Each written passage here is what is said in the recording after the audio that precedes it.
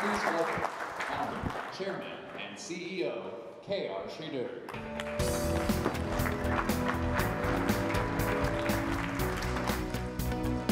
Hello, everyone. We are excited by the opportunities energy transformation is creating for us. We are proud of the role we play in both combating climate change and providing energy security. Our unique platform enables us to achieve a diversified and robust top-line growth with continued margin expansion, all aimed at delivering you, the shareholder, the greatest value. The theme of our meeting today, Mission Decarbonization. Why? Because it is a solution. It is the solution to the existential crisis of our time, climate change. We can successfully slow down the adverse effects of climate crisis by drastically reducing the carbon emissions into the atmosphere. On this mission, time is of the essence. Shifting from high to low carbon intensity energy mix now is as important as developing net zero solutions that will take time to reach scale and have an impact. Why this urgency? In the absence of immediate action taken to substantially reduce emissions in the next decade, our planet is on track to a disastrous 2.7 degrees Celsius temperature increase. We must act now because there is a time value of carbon. You all know this from your compounding of money story. A unit of carbon emissions that's avoided immediately is worth far more than the same potential unit of carbon being removed decades from now. Just think about this. A future technology that is net zero starting many years from now trying to scale. And because of the perilous loops that you have, the feedback loops it has, the impact it has on climate is very different from starting to remove carbon in every possible means along the way. So it's an and solution with a time value of carbon, right? Okay, so this is the reason, when you look at it, renewables alone, growing at 3 times the current record rate, allow that to happen, cannot lower the emissions in a timely manner. That's not coming from us. The International Energy Agency says that and emphasizes the need to focus on carbon capture, hydrogen, waste to energy, and a shift from coal and oil to gas. This is also the reason why the European Union has deemed natural gas-based power as a green investment. We at Bloom Energy agree with the IEA and the European Union. Our flexible platform will play an important role in all the pathways to decarbonization, short-term, mid-term, and long-term. In addition to decarbonization, there is another major factor that will shape our energy transformation, and that is energy security and energy resiliency. Business operations and everyday life are unthinkable when there's a disruption for days of electricity or fuel supply. Digital transformation has made virtually every aspect of our life run on electricity and energy. Geopolitics, geopolitical risks to energy, cyber attacks, natural disasters, and the damage natural disasters cause to poles and wires that bring electricity to us, and the inability of the legacy solutions to meet the surging demand that the world has, all contribute to energy security, energy insecurity, and energy anxiety. So, the future in this energy transformation is going to be about two things: decarbonization and energy security. Not or, and. We are the one company that does not ask corporations and communities to make a false choice between security and decarbonization. We are an and company. Our solution offers both without compromise. Our technology platform is modular and hot swappable. The distributed architecture located at the edge provides the level of reliability that a centralized grid never can. The energy servers can also be clustered to build an energy cloud, like computer servers building a data cloud. Such an energy cloud is geared for utility-scale carbon capture, and it is designed for green hydrogen production at refinery scale. Let me spend a few minutes now on the unique and proprietary platform, whose intellectual property is highly protected for us. The platform converts chemical energy to electrical energy directly. This is the fuel cell mode. The platform also converts electrical energy to chemical energy directly. This is the electrolyzer mode. Operated in either direction, we offer the best conversion efficiency in the marketplace, period. The flexibility of the inputs and outputs from our platform accommodates and enables us to tailor solutions for our customers. Our platform uses an architecture that is similar to the semiconductor industry. I'm waiting for that slide to switch. Thank you. And what it does, this architecture, it emulates the semiconductor industry in its building blocks, but more importantly, it tries to adopt the successful cost down and learning curves associated with that. Look at what you're seeing. The fuel cells, the stacks, the server modules, the systems, the power center. For us, are analogs to the transistor, the integrated chip, the server blade, the rack, and the data center in the computer world. Right? So what have we done with this? In about 10 years, this company has built over 65 million fuel cells, over 2 million stacks, over 30,000 server blades, installed in over 700 locations. And the amount of power we generated, 20 billion kilowatt hours. It's hard to think about this number. But since most of you are from New York City, it's enough to power all of New York City for more than 150 days. Just stop and think about it for a minute. Okay? This year alone, we will add another 15 million fuel cells, another 6 million energy modules. What will that do? Enough to power New York, through its life, what we put out this year will be sufficient to power New York City for over 75 days.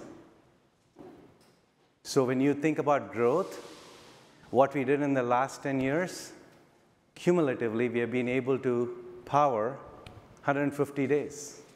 This year alone, we'll put out boxes that can power for half that time. We are growing fast. Next slide. And one more point out here. Go back, please. One more point out here. Are you able to go back? There we go. So we are able to add something else.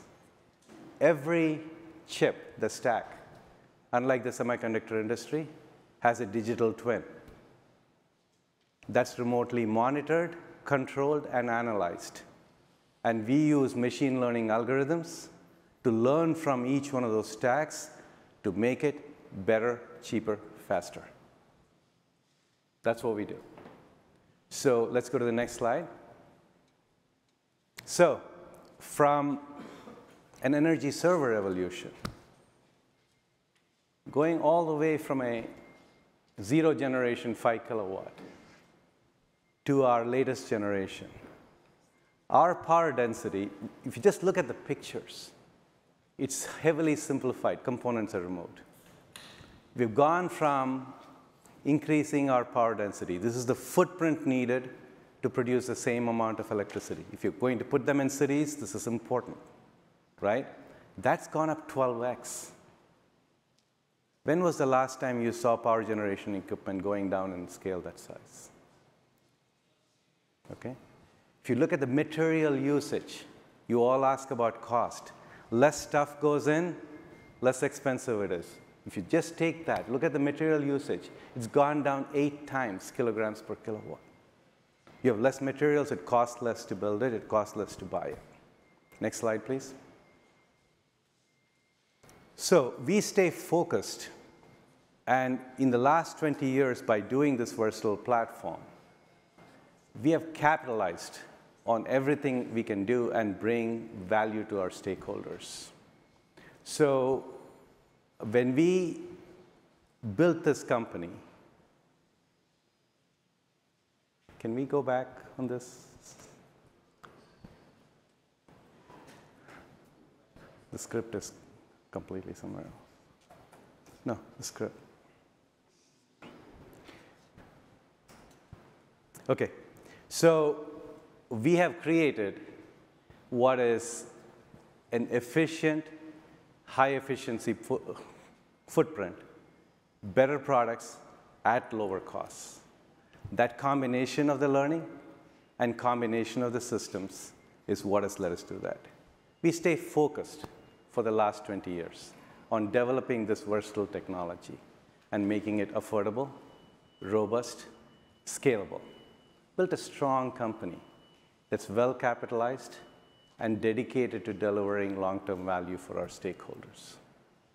And the track record team to execute this is what you should be looking at when you're looking at what we do. So where are we in terms of the markets and where we are with the customers? We're very bullish on our growth trajectory. You could have sensed that. Why? Just look at our customers. They are among the leading companies in the world. They're companies that lead on operational excellence. They're companies that lead on risk management and on ESG. These companies choose us for their energy needs today, and they're confident of our ability to meet their goals going forward. We execute and deliver on the promises we make to them. How can you be sure? They give us large, multiple repeat orders. More than 2/3 of our business comes from our existing customers. We offer our customers predictability, resiliency, and sustainability.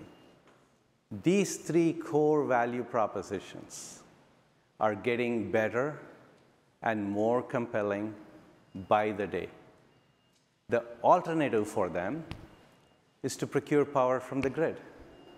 It's getting less predictable, less resilient, less reliable. Bloom, on the other hand, is more predictable by the day, as you saw in the numbers, more affordable, and more reliable and resilient. You should not be surprised then when I tell you Bloom's share of the US stationary fuel cell installations is 80%. We play to win. We have a very strong sales funnel, the best we have ever had. Speaking of real markets, leadership, and winning, let me say a few words about Korea. We entered the Korean market 5 years ago. We are head and shoulders above the rest of the competition. Better in efficiency, better in capacity factor, better in availability. Bloom and our partner SK Eco Plant won 100% of the Korean utility RFPs we were eligible for. Let me repeat, 100%. We have deployed over 200 megawatts already out there. In October of last year, our Korea partner SK Eco Plant made a significant equity commitment and something that is seldom seen in our industry, a $4.5 billion minimum take-or-pay contract for our products and services. Yes, their trust in our team, confidence in our execution, and superior performance were all important considerations in them making this decision. But even more important was their confidence in our future products and our hydrogen strategy. Why is that? Korea as a country has committed to a national hydrogen policy that will position them as a global leader in that field. The SK Eco Plant team are confident they will secure market leadership in Korea's hydrogen economy with our best-in-class hydrogen fuel cells and electrolyzers. This desire to be a part of Bloom's hydrogen future was a critical factor in their investment and supply agreement. In fact, our first hydrogen-powered fuel cells and electrolyzers are already installed and operating in Korea. Like in the US, we now have the dominant position in stationary fuel cell deployment in Korea, 5 short years after we entered the country, even though competition is robust and was in the market a decade prior to our entry. Well, we move deliberately, with intentionality, and we execute with focus to become the market leader. So where are we headed next? Europe. It is clear that the current geopolitics, commitment to decarbonization, support for hydrogen, and electricity growth arising out of electrification of transportation and digitization, the timing is right for us to enter the European market. I'm happy to announce that our head of international business, Tim Schweikert, from whom you will hear soon, is going to relocate to Europe. Additionally, Carlos Langa, a power industry veteran for 20 years, who ran distributed power business for GE, Alstom Power, and MAN, will join us as a special advisor in Europe. We look forward to our market entry and growth in Europe. In many ways, as the industry transforms, we are in a category of our own, with growing revenue, margin expansion, strong backlog, and the best, most innovative solutions for customers who want low carbon and resilient power today and zero emissions energy tomorrow. We'll continue to build upon our mature technology platform, solid record of accomplishment, and robust growth roadmap. We are extremely excited about our future. Thank you.